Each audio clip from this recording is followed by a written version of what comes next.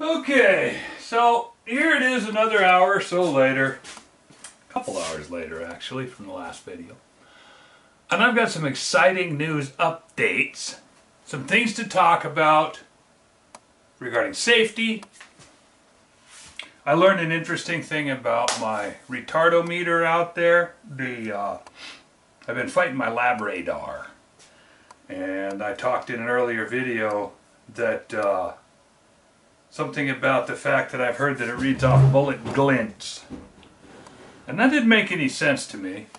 I came in, I've been shooting and shooting, I've been shooting the last 2 days. I came in off the last video episode and was talking about the different powders and the fact I've been fighting extreme spread. And I went back out to start the next shooting sequence and it was pitch dark out there.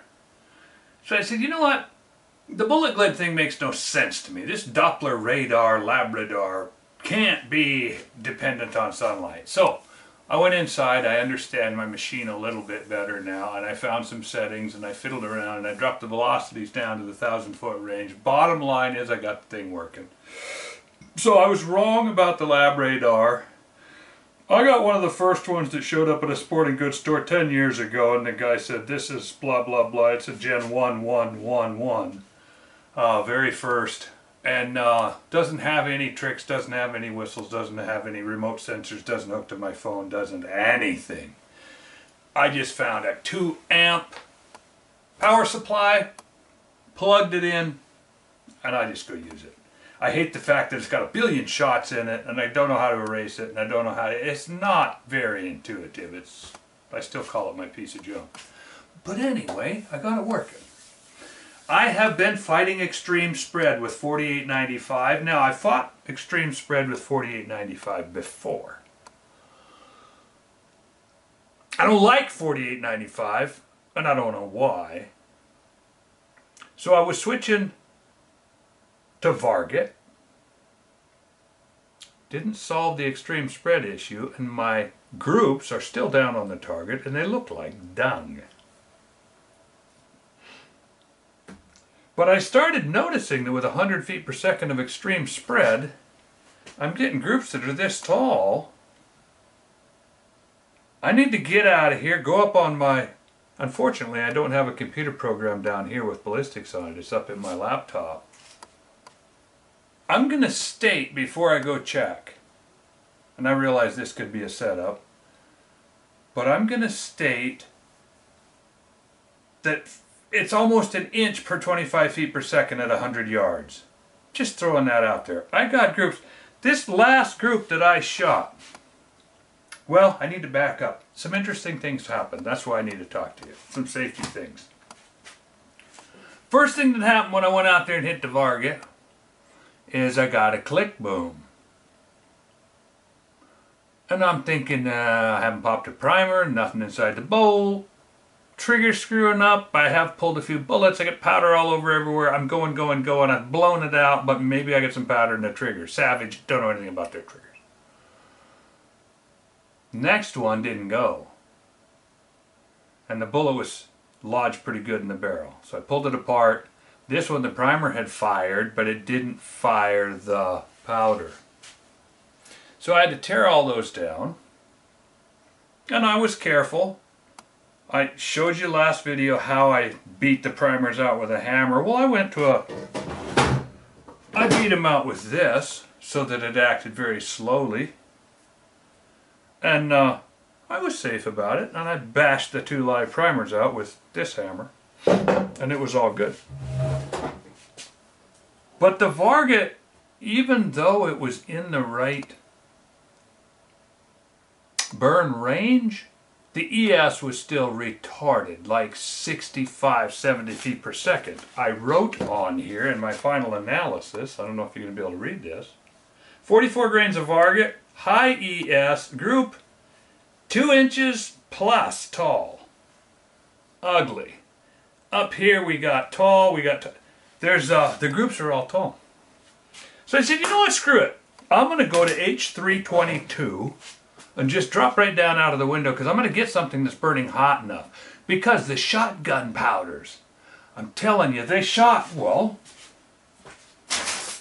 down in the 700-800 foot per second range, these are all, I'm shooting a bone stock Savage. I haven't done, and it's hard to hold, it's torquing like a mother. I actually built up some sandbags that I should show you. I took shot bags and I filled them with about a cup of sand. And I'm shooting this guy right here. There's the fore end in a 3-inch wide tall ear bag. And I drop it into the bags, and it's got a big gap on one side, and then I dump all the sand to one end of this sandbag that I've got, and I poke it down in, and then I stand it up and I let the sand dribble down, trickle down, and fill in the gap on this side. So I'm getting, but the gun's torquing, I'm getting some side to side. That's neither here nor there. I feel I'm shooting under an inch, but I'm getting vertical like crazy, just a little bit of side to side. So I decided to bag it. I'm dropping all the way down to H322. And changed out primers. I went through, I'm not going to start naming primers. But after that debacle with the primers, I dropped to H322. And I decided to try some with the same primer. Click, no boom. Pulled that one, and the primer had a pretty good ding in the back. Opened it up, no powder burn. So, well, now this is a totally different problem. Okay, I'm going to share with you what I did on those. Actually, I'm going to name a name because I don't even think the primer company exists anymore. I switched from what I was using to an old box of Wolf primers. And I opened it up and there was an open box in there and a bunch of primers taped to a piece of plastic. I used these primers that had been laying in there stuck to tape for a while. First one that I put in didn't go off. Different kind, and this is the fantastic thing about hand loading, and this is why sometimes I wonder whether most people should even be loading. I got a click. First I got a click boom with X primer and Varget. Then I got a click no boom, stuck the bullet in the barrel, opened it up, wad of gummy, partially ignited, nothing ignited. Weird. Not weird, I've had this happen before.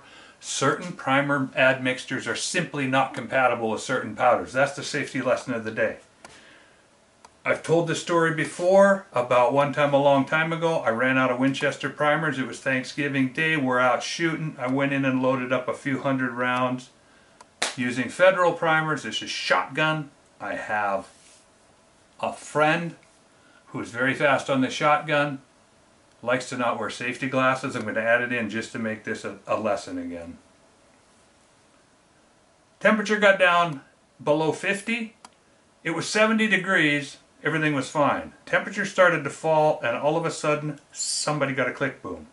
I said, hey guys, careful, because we had to stop, took a break. Now, this is in my house where I had outdoor floodlights and we could shoot all night if we wanted. So we turned on the lights, it's getting darker, the temperature's going down. Let's just say somewhere around 50 degrees, we're shooting trap.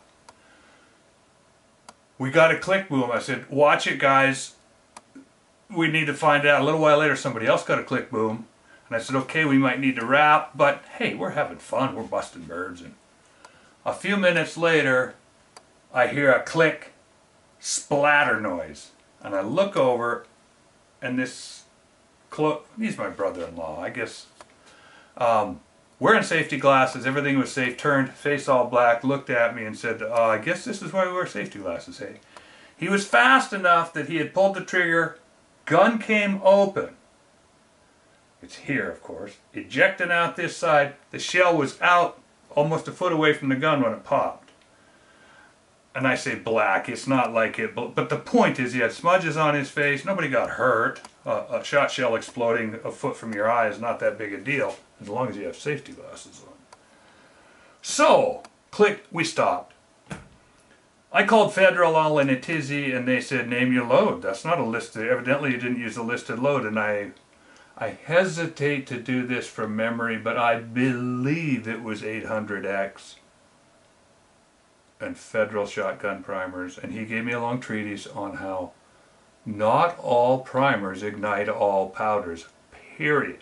And our mix, he said, you'll never find that load in the manual. And he pulls the thing out of his desk and he said, here it is, right here. He has a list of non-compatible powders with Federal 209s. And it was right there on the list. And I said, wow, I learned something valuable. You don't just switch primers. He was a very nice guy. I'm not saying this to say anything bad about Federal. It's a known fact that across the spectrum, and the way it manifests itself in bench rest is anecdotally people say, oh man, most people don't shoot over a chronograph. Most people just go out and shoot. And I've had countless people talk about, believe in their souls that changing primers has made their gun shoot. And I'm here to tell you that it's true, because it changes ignition curves, and it has to do with this ES that I'm fighting. And I'm coming to grips with just how important extreme spread is when you're only going 1,000 feet per second. I am right now, this minute, of the empirical belief that 25 feet per second is 1 inch to 1.25 inches-ish at 100 yards. That means it's a foot at 1,000 yards. That means it's 6, 8, 10 inches, 6-ish, 8-ish at 600 yards. That means it's marginally usable. I must get the extreme spread down into the 10-ish. Now comes the weird part. When I started shooting these and I wasn't getting readings on my chronograph, I was getting groups. I have them here. Shotgun powder. The problem is it pressured out. Shotgun powder pressured out before I achieved velocity. Here's the two rounds that I shot, load after load. These have been, let's say these have been shot 25 times, and they're both now marked tight. The reason is I'm working my way up, I got up to velocity using a shotgun powder with the 645 grain bullets, 650 grain pulled bullets. These are, I've burned through a bag of them already doing this testing stuff, because when you're starting from scratch, buddy, you got to come up with some stuff. And you got to map, and you got to, I don't graph stuff because I don't have to, I just write the numbers. But the point is, this round right here in my build-up, I got up through the 645, I got up to pressure, I went to a 750, I'm still fine, I got up to velocity, I went up to 800, this right here now, I can't get shut with my thumb. It'll go shut, okay, but I'm in danger of galling the bolt load. I fired them both, and at 800, well then I decided to go for the moon, dropped the load, tried a cutting edge 1002 grain, and it rolled down the road at like 785 or something, so I dumped in some more powder. Won't tell you how much because we're not at that point as friends yet. And this time it made 980 and close to 1,000. It grouped, but the cases came out like that. So that told me that that particular shotgun powder, now we're getting up into the point where somebody could lose an eye, so I'm not going to start sharing loads. I'm sharing techniques. I'm telling you how I am safe. Now the one that got me was 4895. 4895 got extremely violent up in its working range. It was spiking, but the weird thing about 4895, and I need to say this again, I might say it in a few more videos, the same amount of 4895 pushed a 750 grain bullet at 1050. The same amount of 4895 pushed a 1,000 grain bullet at the same velocity. When you've got a powder that is so energetic that in that cramped little space you go up from 750 to 1,000 grains, and the same amount of powder pushes 1,000 grainer. Now I only did it twice, so I'm not going to say this is the gospel, but I was already noticing as how 48 and 85, the harder you squeeze it, the harder it fights back. That's another reason I backed off on the 4895 in this. I like something that's just nice and progressive, and this stuff goes up, and as it goes up it starts pounding and pounding. I didn't wreck these cases, but I did run my, actually, it's kind of confused. So far I've managed to get all this work done with only these two cases being wrecked, and these ones, I caught these ones early. I haven't wrecked them. But I pulled out, suffice it to say, I pulled out of the 4895. Now I'm down at H322. Totally new ball game. I went to Varget, ran into some click bangs, switched to some wolf primers, got a click and no bang. So I put away those old wolf primers and I started hammering out the one that had been hit already. Did that to my finger. No, I'm safe. But you saw my setup. I stick the case down on a shell holder, stick a prod in there and bash it. I don't bash, I tap it. But I did use the big. Anyway, the one that had been preset and didn't fire did go off. So, I'm not burned because of the way I was holding. I'm saying I had my rag and two flames came and blackened. It's not burned. There's no, but some smoke came out and blackened my finger because I wasn't as safe. Maybe I was as safe as I should have been, but I wasn't as well contained as I should have been. A jet of gas came off from under my rag. So, no harm done.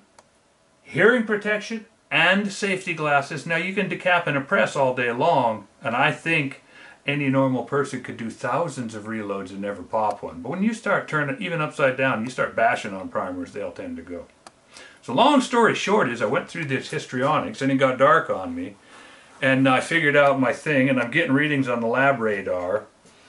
I finally, on my fourth try, started going back and just shooting. I'm going through bullets because I'm just trying powders and primers and powders and primers. Finally, Winchester Blue Box, WWMs, Magnums, LRM, large rifle Magnum primers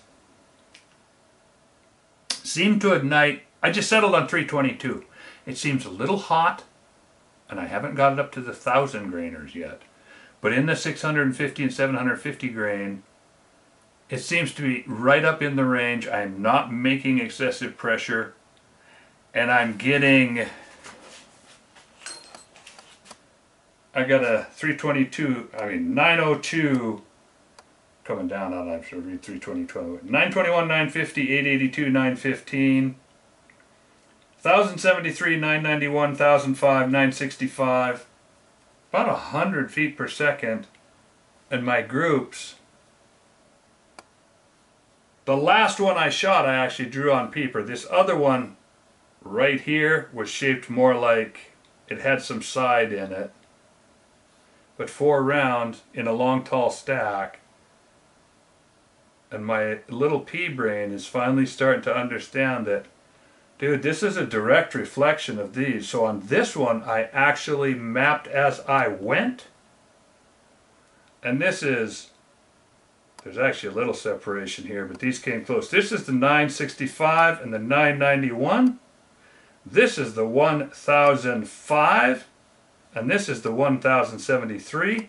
And there is a direct correlation. I think the gun's trying to shoot. But this portion has turned into a pick the powder and primer procedure. That's the part that I wanted to share and that I find interesting. Things are all progressing. I'm finding repeatable seats, and you saw how I weigh my powder and how I do this. You've got to be patient to do this, because it's, number one, I'm like going for 35 grains and I scoop and I go and I scoop and I go and I scoop and I go. Then I have to go back and dump and check 4 times just to make sure I don't go 35, 35, 38, 35 or something.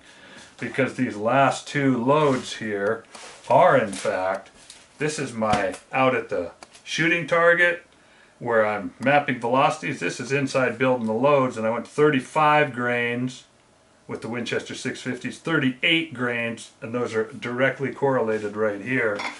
35 and 38 in my little pea brain can look similar in my mental picture.